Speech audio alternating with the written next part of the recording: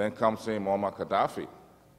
Gaddafi and Dole had this rivalry where Gaddafi was trying to expand his influence in Africa, and Dole was the American ally, resisting Gaddafi very forcefully. As talked at an OAU conference, they almost came to blows.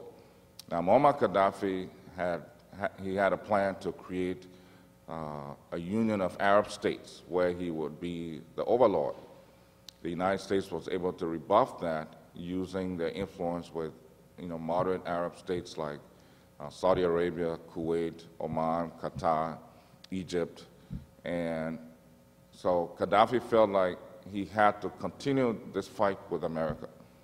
And so since he could not bring the fight to America's shores, Liberia became the proxy ground for this fight. And so Gaddafi provided the financing and the training base in Libya for the Taylor Group. I've heard stories that Prince Johnson was actually in Libya before Taylor brought his men, and so Prince never really felt that Taylor was his boss, which explains how they eventually wound up splitting up. So they trained in Libya, and their transit point of arms and men was from Libya through Burkina Faso to the Ivory Coast. And they started this war by launching cross-border hit and run raids. They would hit in Liberia and run back into the Ivory Coast and receive sanctuary. And rather than the Liberian army fighting the rebels, they began to systematically, again, target the people of Nema County.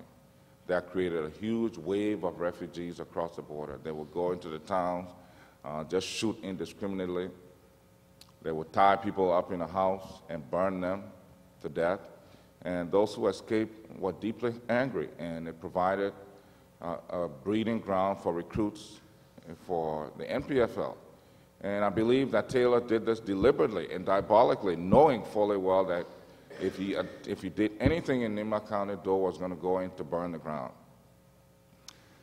And so they carried this out, and unfortunately, we've seen the damage that was done to the country.